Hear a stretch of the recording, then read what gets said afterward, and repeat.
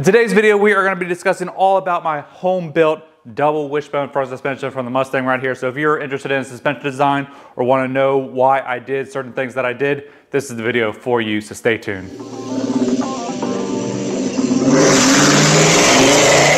Welcome.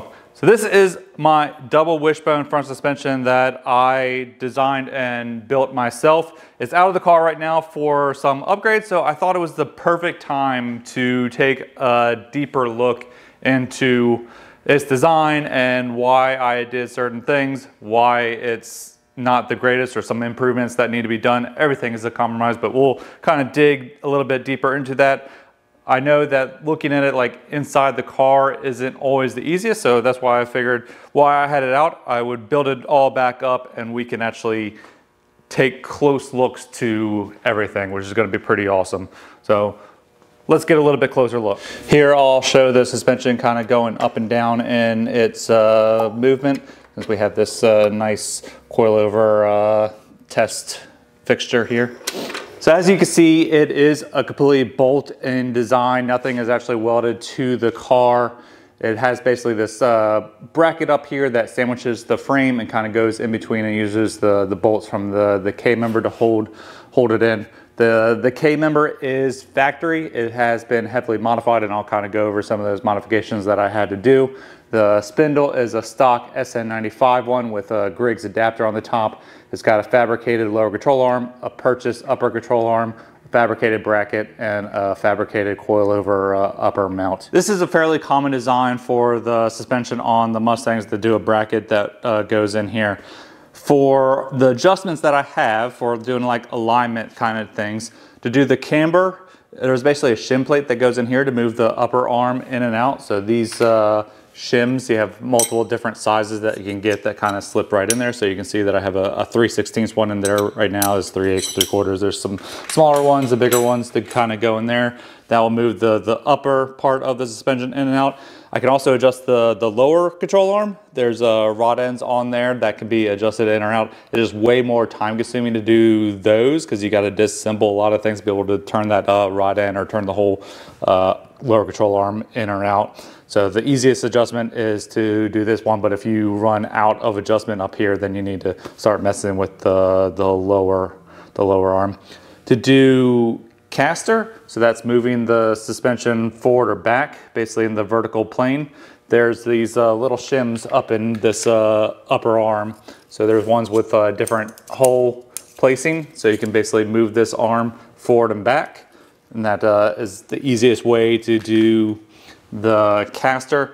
Again, I can also adjust the rear arm on here because it's threaded on both ends, so we can just loosen up the jam nuts and can spin this in and out, which will push the lower portion of the arm forward or back as well. So you can kind of get like fine tuning done with that arm. This will do larger adjustments, and then I could do the fine tuning with this one. So here we can see how the coilover kind of is really close on everything. So even as the arm comes up, which I can't do right now with this coilover in here, but when this is up at its right height and when it's coming up, it gets really close to this spring. And one of the things about coilover springs is they're all the same ID, but as you go thicker, that means the OD has to get bigger to be thicker winding. So the ID is controlled, but the OD gets bigger. So that is one thing that I did not really account for when I started going up into larger spring rates, was this OD getting much larger. So that was one reason that I actually had to make this new bracket. This isn't my original design of how I attach the upper coilover. And then the rear, I can't really go. You want to be as close to the ball joint as possible to help with your motion ratio, but as I go closer to that, I start getting interference with the upper control arm and things of that nature. Another thing about these control arms is they are a little on the larger side, and with using the factory spindle, I'm basically at the limit of my tires. So you can see that the tires have contacted the upper control arm. So I'm at a 10.5-inch width wheel at the moment, and I can't go any larger or else I start hitting this upper control arm. So some things that I can do is get a different upper control arm design that's more straight to the ball joint to get rid of these little bends and curves out here. But that would be a completely different manufacturer or a custom design one to be able to do that. Another option to try to get away from this upper control arm is to do drop spindle. So that is something that I might look into in the future, is if you raise this pickup point of your tire up higher, it puts this more into the center of the wheel and gets this away from the rim a little bit more. It might still contact during turning, so it's something that I would have to try to model up and take a look at. You'll also notice that there is some angle done up in here. So there are 2 holes that I can change the angle of this arm to get more anti-dive if I want it. So right now it's on the bottom hole in the back and the top hole on the front. So it's the most aggressive anti-dive right now. In here you can see those holes. You can see that they're square holes and that these are button heads. I did that so these can get as close to the frame as possible, as I was talking about. And since they're square holes, they got a square part on the bolt itself. These can't rotate. So that's how I'm able to tighten up the upper control arms and be able to have these not actually rotate. Another problem that I have with this suspension design is the sway bar pickup mount out here. So it's kind of off the center line of the control arm. So it's putting a moment or twisting on this lower control arm every time that it's that the sway bar is reacting to roll, which is then putting some force into this rear link, which it doesn't like bending. These rod ends don't like bending. So one of the things that I want to do is either change up the lower control arm to where it comes out more and picks up this point, or change the sway bar or sway bar mounting to where it can mount more in the center line of the control arm to get those forces more direct in there. Let's talk K-member modifications. So first off, you'll notice that I had to basically cut this off to give me some clearance, which was where the spring bucket is. So there's no spring bucket anymore. That has all been cut out of there. I did have to add in kind of this piece to add in some rigidity back to it, but that is pretty easy. Then for the mounting of my control arms. So I built a little bracket in there that has 3 holes and welded that into there instead of trying to modify this center section or cutting holes. So it's all bolted basically to this bracket that is then welded into the K-member, and it has 3 different holes in it. So it has the lower hole, which is the stock hole, which is basically not being used, but it was there for alignment purposes as I put in the bracket. Then there's another hole that is 1 inch up, and then the top hole, which is 2 inches higher than stock. So those 2 holes are basically the same thing that a lot of the aftermarket K-members out there are doing as well, and that improves your roll center and camber curve. So right now I am in the top hole. And then for the rear, since you have this plate back here, it really limits trying to put a bolt going through there as you can like in the front. So I actually turned it 90 degrees. I had seen other K-member or other suspension systems kind of do this. So there is a bracket that is then welded in there, and I'm able to basically just shim it up with shims. So it's basically at the same height as the front one at the moment, and I can change that height very easily by just relocating those shims, and it has plenty of movement on the ball. I have a high misalignment or high angle ball joint in there of the proper size, so it's never had any issues of binding. It can go way more than the suspension actually can go. Right now my binding points are on the ball joints. My ball joints bind, as you can see, we're at the lowest point that it can go right now, and then as we go up, it binds again on the ball joint. That is my binding points at the moment. It would be good to try to fix those, but in order to fix those, is going to need probably a whole new spindle, I think, to really get those to be proper. But right now I have plenty of movement for what I'm actually, because this would basically be ride height at the moment.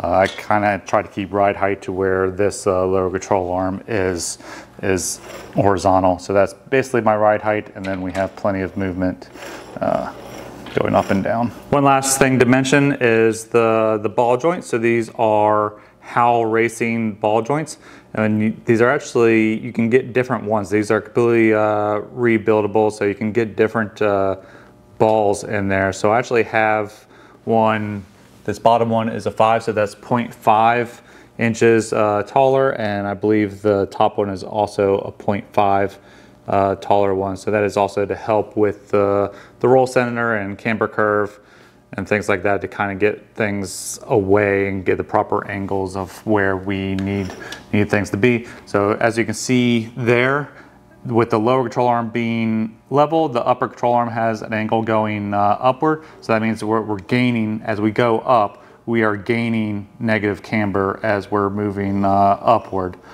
The same can kind of be true that we're, as we're dipping down, that we could be gaining a little bit of positive as this is crossing over, the upper arm is crossing over its longest point right there. But then again, as it goes down, we're gaining negative camber.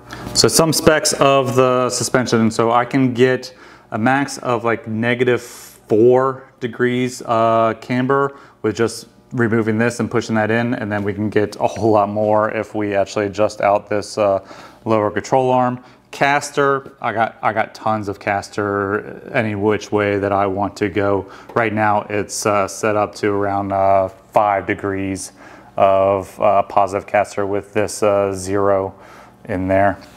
The camber curve, I don't remember the exact numbers, but it's around 1 degree per inch. Might be a little less, but that stuff is is basically limited by where you can get your upper control arm and where you can get your lower control arm. So the lower control arm obviously is going in basically the factory location, and then your upper arm has to be so short due to the frame rail that goes through here. So if you're able to get rid of the frame rail, then you can get a lot more in there.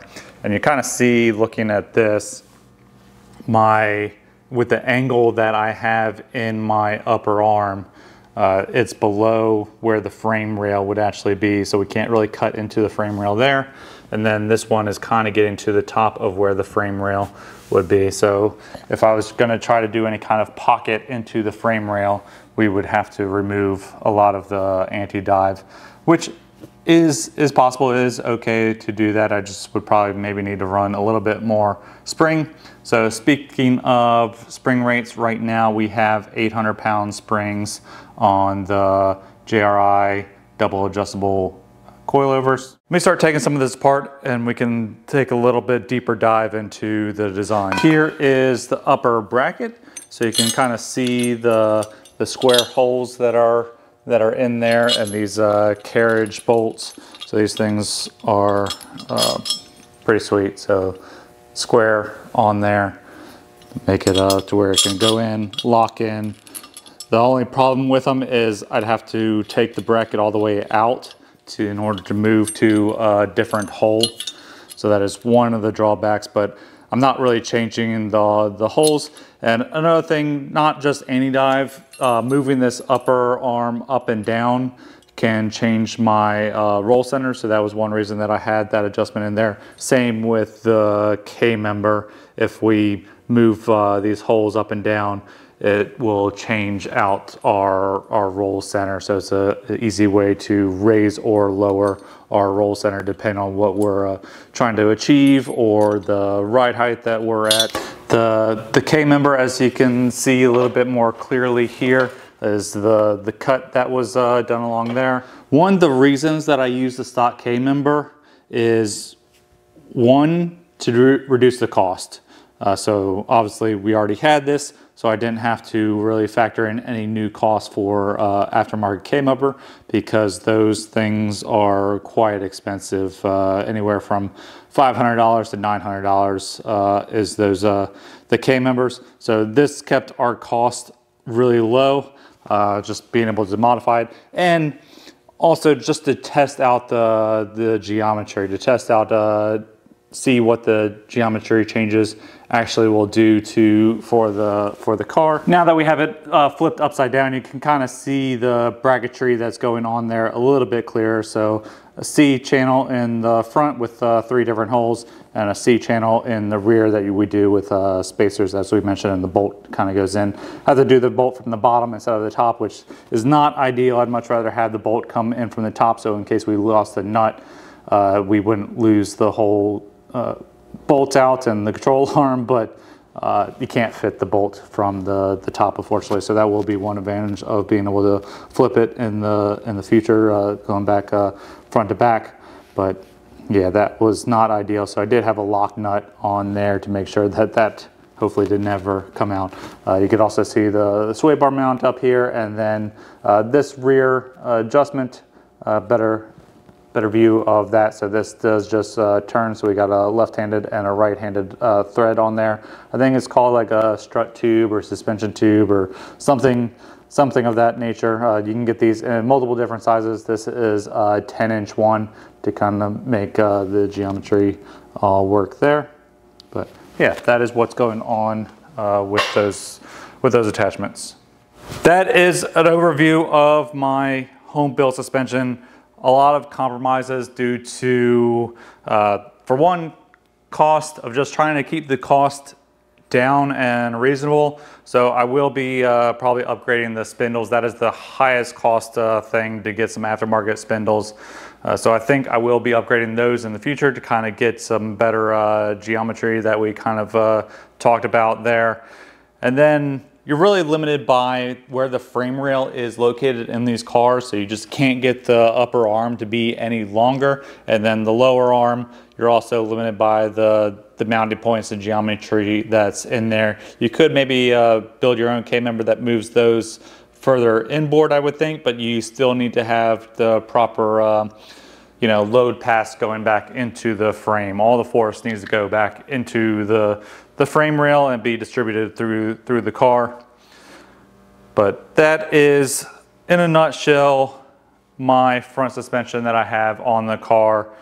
Is pretty standard for other ones that are out there. So hopefully you guys learned something, and if you enjoyed this, hit the subscribe button. We'll have some more improvements coming on the car. A lot of other things coming along as well, since this thing is pulled out at the moment. That's why this is pulled out. We got some good stuff coming. So stay tuned. Thank you guys for watching. See you later.